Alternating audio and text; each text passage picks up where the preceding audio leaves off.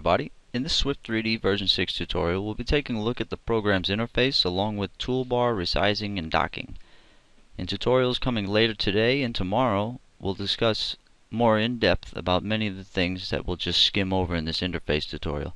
If you happen to be using previous versions of Swift 3D, the interface is very similar.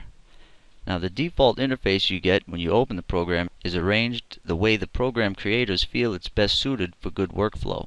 But that doesn't mean you can't change things up to suit your specific creative needs, which I will show you in just a second. Now, first we have the main toolbar here. And above the main toolbar, you're going to find tabs, which allow us to get to the main scene editor, extrusion editor, lathe editor, advanced modeler, preview and export window, and the web assistant, where you can find all kind of technical support and tutorials and things of that nature. Now, the next thing we have is the properties toolbar, which is shown here on the very left of the program when you open it.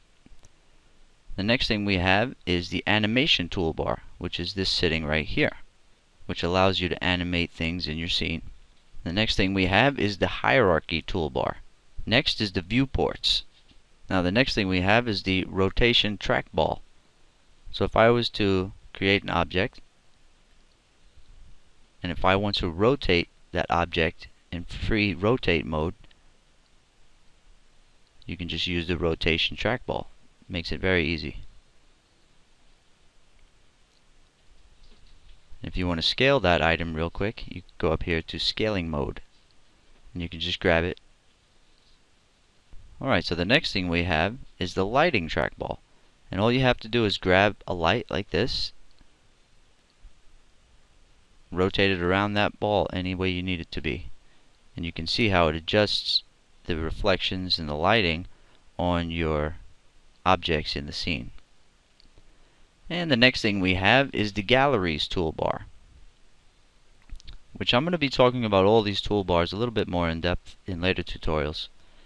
And then finally we have the status bar, which is on the very bottom, and it will give you status and indication of what operations are being performed, if any errors have occurred in any operations and things of that nature. Okay, now let's talk about resizing and docking these toolbars. Any of these toolbars can be resized or docked. So let's say if I wanted to, let's maximize this viewport. Let's say if I wanted to move this up, you see what's going to happen? All of that's going to increase in size of that toolbar, and the ones above it will decrease in size. The view panes, you see the view pane decrease, and then that one increases. Same with left to right. You can slide these bars left and right to give any toolbar that you're focusing on more room to play with. Now, you can undock all of these toolbars as well. So you just put your mouse inside of each toolbar, and you'll see it gives you the move symbol on the mouse. If you happen to have dual screen on your computer, it's really handy. You can really maximize your viewport by undocking these windows. So you can take them right out of there. And I'm going to take this and I'm going to throw it onto my other screen. So now it's on my other monitor, and I can maximize the viewport here by getting rid of all of these. Well, not getting rid of them, but just by putting them onto my other monitor. And many people have dual monitors nowadays on their computer, so it might be something you're interested in. Take this one out. And now the last one is the properties toolbar. So you see there? Now I have a nice big viewport to work in that's just about full screen. And we'll be talking about the viewports later on. And then just as easily as you took them out, you can pop them back into place. So that takes care of the interface and your toolbar resizing and docking.